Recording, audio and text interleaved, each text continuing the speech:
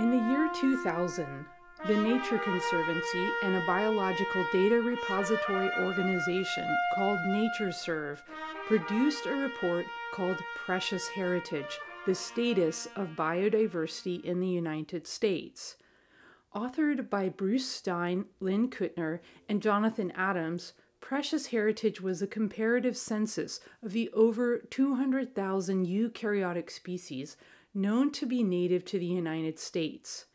The main message of the report was that in spite of the U.S.'s exceptional levels of biodiversity, many organisms are coming under threat of extinction.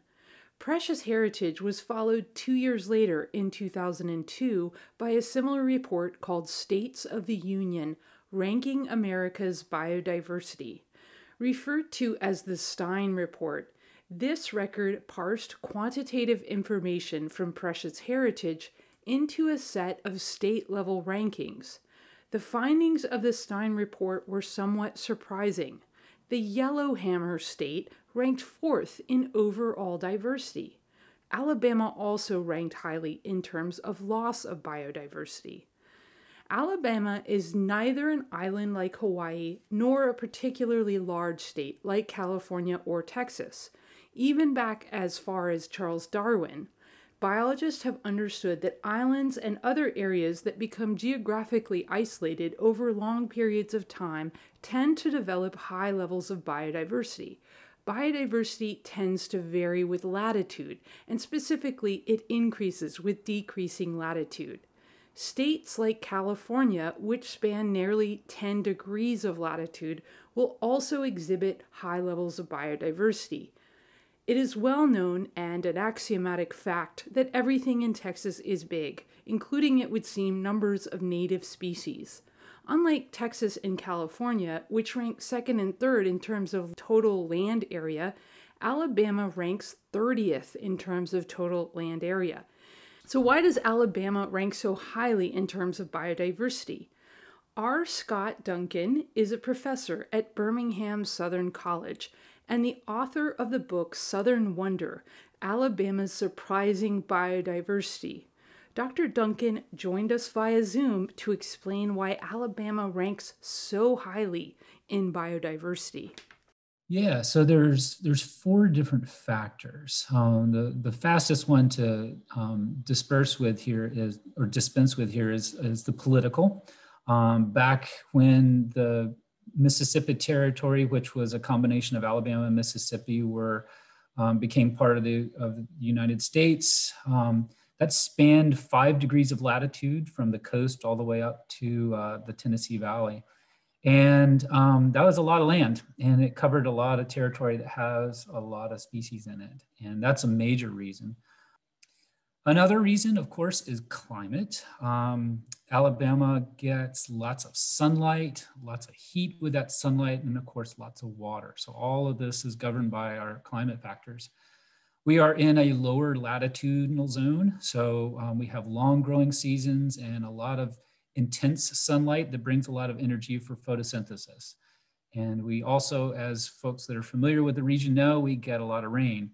And basically that's a great combination. If you're a gardener, that's what you want: sunlight and rain. And that's what we have lots of here in the Southeast and Alabama in particular. The reason that Alabama is an anomaly has to do with the Gulf of Mexico. The currents in the Gulf bring hot tropical water through the Yucatan Straits, straight up through the Gulf of Mexico, and land that water right on our doorstep, just south of the coastline. And that's happening all year long. And so we get a lot of warm tropical waters delivered to the state's doorstep. That means a lot of heat is delivered to the continent as winds bring that air off the ocean, off the Gulf of Mexico and onto the continent. But it also brings, and more importantly, brings a lot of humidity. It's estimated that about 50% of all the rainfall in the eastern United States is water that just recently evaporated off the Gulf of Mexico. And the other 50% is water that had come from the Gulf of Mexico sometime before and is being recycled. So it's the Gulf of Mexico, which is the reason why Alabama and the Southeast have such a wet climate. Another piece of the climate explanation for why Alabama has so many species is definitely involving fire. Fire is, most people think of fire as something that is foreign or alien or dangerous for natural ecosystems. And certainly it can be when we humans have messed around with the landscape such that fire can't behave in the ways that it has in the past. In the Southeast, fire has played a role for a very long time because the Southeast gets so much lightning. And those most lightning strikes do not cause fire, but back in the day when the landscape was well connected, ecosystems were all integrated with one another, one lightning strike could start a fire in one place, and then that fire would burn for days and days, sometimes months, and spread over a large area. And as a consequence, much of the state of Alabama was in the surrounding states in the Southeast, where any location was getting burned regularly. Some estimates are that, like along the Gulf Coast, that the fire return interval is less than 2 years, about a year and a half on average.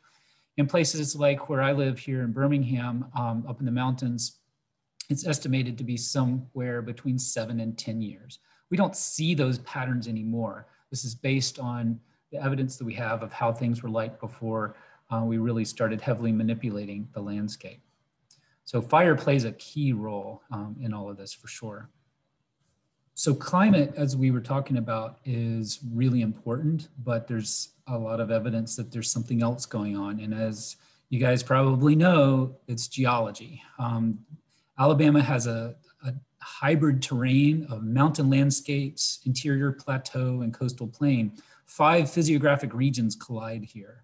And each one of those regions has different landscapes with different types of rocks and soils at the surface. And each of those rock types or soil types sustain different species of plants. And with different species of plants, you get different species of animals. So we have layers upon layers of diversity in the Alabama landscape. There are places, for example, right here in Birmingham, where on a 15-minute hike, we can be in completely different types of forest, where there's the tree species turnover is nearly 100%. And that's because of different bedrock types at the surface. So when you look at that beautiful map of Alabama's geology and you see all those colors, you can also think of those colors representing different suites of ecosystems, each of which has their own unique signature in terms of combinations of species. So that's, so far we've got 3 factors we've talked about so far to explain why Alabama has so many species: political, climate, and geology. The last one that sort of ties it all together is the state's evolutionary / geologic history. We have a very rich evolutionary past that has favored a lot of species evolution. There's also some more recent events that are really important. So for example, during the Pleistocene, when most of the species that are around today were already in existence, during the Pleistocene, Alabama was spared, as well as the other states in the Southeast. We were spared from glaciation. And our ecosystems did not survive in the way that they were before the Pleistocene. They changed, they morphed, but species were able to eke out some way of surviving. Forests, for example, retreated into more sheltered environments like river valleys and mountain coves and things like that. You had an expansion of, because it gets colder, it also gets drier. And we had an expansion of prairie and also savanna, which is of course prairie with scattering of trees. And so that's what was most of the Alabama landscape back at that time. If we go back deeper in time, the most important reason for why Alabama has so many species to begin with, what explains where they all came from, has to do with the Appalachian Mountains. The Southern Appalachian Mountains fractured the Alabama landscape into multiple discrete or semi-discrete, large and very different watersheds.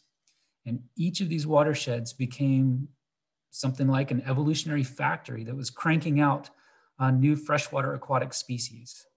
And as a result of this, Alabama has over 300 species of freshwater fishes, over 180 freshwater mussels, over 200 freshwater snail species, nearly 100 crayfish species, 175 dragonflies and damselfly species, over 30 species of non-marine freshwater turtles, and over 20 species of frogs. So this is a lot of numbers, a lot to keep track of there.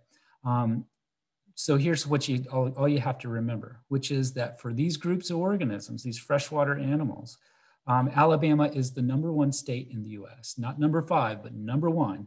There are many more stories that could be told about how the geology has influenced the species that we have here in the state today. But the Appalachian Mountains and the Pleistocene, I think, figure pretty prominently. Yeah, I love that. 30 species of turtles. Take back what I said about no animals. I know. I love those turtles. Yeah. Are there some unique factors contributing to Alabama's plant diversity? Yeah, so Alabama's plant biodiversity is really pretty interesting. We are #1 in the US and a global hotspot for carnivorous plants. So be careful when you're out there in the woods. Carnivorous plants are like, especially on the coastal plain, are like in a lot of the wetlands that are down there. And there's many different species, from pitcher plants to sundews, to all sorts of crazy other plants that most folks have never heard of before. I think I tallied up over 30 some odd carnivorous plant species in the state when I was doing the research for Southern Wonder. If you zoom out and look at all of Alabama's native plant diversity, we rank #9 in the US, so not super high. But when you look just at the Eastern United States, we're ranked #3 in the East. So we do pretty well in the East. One of the reasons is that Western states have a lot of island effects by their mountain ranges. So their mountain ranges function like islands, and plant species over evolutionary time get isolated in mountain chains, and then they diversify. And so you wind up having those mountainous regions in the Western US sort of functioning like species factories, like our watersheds do here in the East, in the Southeast. And so that's why Alabama doesn't rank quite so highly in terms of the plants. But we still have a lot of bragging rights when it comes to plants, and that has everything to do with our geology. Because of variation in the physical landscape, we have 64 types of terrestrial ecosystems in Alabama. We have, those include 25 different types of forests and woodlands. So these are ecosystems dominated by tree species. And we've got 11 types of wetlands in the state and 7 different types of glades and prairies. So Alabama is very rich with different ecosystems that are shaped by the plants that are here. And in turn, they are shaped directly by the geology. When I was doing my research for Southern Wonder, I kept circling back to one particular ecosystem that I actually, when I first moved to Alabama and started doing research, I did work in, and that was the Ketona Dolomite Glades. And glades in general really helped me understand how the landscape in Alabama has changed over time. So you would get these weird situations where you'd have like a rare glade species that was just found in one glade area, nowhere else in the entire known universe. And then sometimes in other glades, you'd have a rare species that was found there and in several other glades, but those glades were separated by dozens to hundreds of miles. And that begs the question, how did that pattern come about? How could you have a little plant whose seeds do not get dispersed very far wind up being in these little clusters that are hundreds of miles apart across the southeastern US? They obviously could not have evolved separately and become identical. That just didn't make sense. And so something else was at play. And so that led me into understanding more about our geologic history and how these glade environments, which do not have trees and our prairie environments and our barren environments, which are sort of like 50% grasses and 50% wildflowers. That's what barrens are, how they're all sort of related to one another based on our geologic past. So to understand this a little bit more, you need to know that the plants that grow in these weird environments, they need lots of sunlight. They are really bad at competing with other plants. They're excellent, however, at surviving in really harsh conditions. And that has been their ticket to survival. You leave a glade and go into the forest and it's dark and shady, and those little plants could never survive in an environment like that. But out in these sunny rock outcrops, they're able to do just fine. And because Alabama has so many different types of rocks exposed at the surface, we've got lots of different types of these glade environments. We have sandstone glades, we've got limestone glades, we've got granite glades, we've got the dolostone or dolomite glades. We've even got shell barrens down on the coastal plain where old fossilized shells are exposed at the surface and support rare plant communities. So all of this begs the question, where did all this come from? Where did these species come from? So earlier we were talking about during the Pleistocene, how conditions were colder and drier. And during those times, the forests were retreated. We think of forests as being the dominant ecosystem here in the Southeast, and there's some truth to that. However, during the Pleistocene, forests were in the minority in terms of their coverage over the landscape. What happened as we emerged out of the Pleistocene is that conditions started to become warmer and they got wetter because things are warming up, the hydrologic cycle speeds up, more rainfall and so forth. And that was what forests needed to expand. And as the forest expanded, it started pushing these sun-loving plants that had been doing well during these times into those positions in the landscape where trees struggle to survive. So that's one piece of the puzzle for explaining why you've got these rare glade and prairie species in these little outcrops throughout Alabama and the rest of the Southeast. But there was another factor that influences the terrain that we know in Alabama today, a factor that became a new force on the landscape at the end of the Pleistocene. And that, of course, were humans. The first Americans arrived in the Southeast sometime between 15 and 30,000 years ago. The story's still being written on that. But by the end of the Pleistocene, humans were everywhere in the southeastern landscape. And Native Americans were actively managing the landscape. It wasn't the wilds where, you know, a squirrel could cross from the Atlantic coast all the way to the Mississippi River without touching the ground or anything like that. No. The landscape was being actively managed. The Mississippian Indian culture had cleared vast amounts of forest along our floodplains for maize agriculture. In the upper woodlands, trees were selectively felled to favor those trees that provided the hard mast that the Native Americans survived on during the winter. So the acorns and the hickory nuts and the chestnuts and so forth. So all that to say that the landscape was under very active management. And one of the most important tools for Native Americans was fire.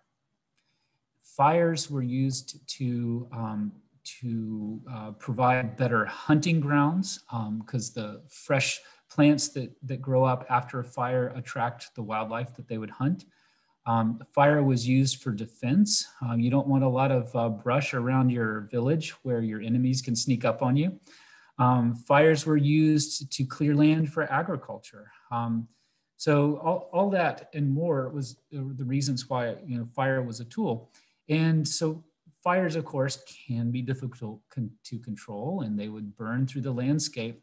And as a consequence, those plants that love all that sun, the grasses and the wildflowers that had done so well during the Pleistocene, they were able to stick it out pretty well as the Pleistocene came to an end because of the presence of fire on the landscape. Of course, all that changed during and after the Native American genocide in the eastern US. Fire was used by the first European settlers and some of the early Americans. They were used fire to manage the landscape for mostly for grazing, but very quickly that became out of favor. And as a consequence, the eastern forests sort of expanded from their strongholds, and the landscape that within probably, easily within a century of Jamestown, around 1610, when we had the first English settlement, within a century of there, the eastern landscape was closed up with forest. And that became the cultural memory of what the landscape was like, which is of course a fallacy. The original landscape was so much different than it is today, than we think of it today. So a combination of geology and of course human intervention dating back thousands of years is why we have the species still around today that are surviving on these rock outcrops and so forth. Okay, great. How are we doing there?